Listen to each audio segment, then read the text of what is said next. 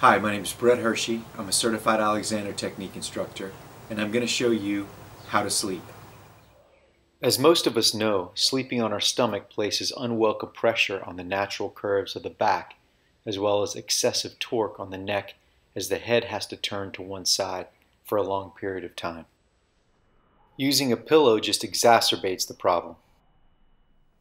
Sleeping on your back is better, but many people use either too high a pillow or not enough pillow under the head, breaking the line of the spine through the neck. Furthermore, with the legs straight, there's still a bit of hyperextensive pressure through the lower back. Instead, I recommend eliminating sleeping on one's stomach and alternating between the sides and back using a 3-pillow system. For the back position, place a thin pillow under the head so the line of the spine along the curves is supported, and then use a thick pillow under one knee.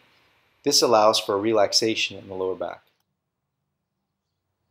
To sleep on your side, use a third thick pillow to fill the space between your shoulder and head, and then use the same thick pillow from under your knee and place it between your femurs and knees. Notice how the line of the spine is supported and the back is lengthened and widened. Good night.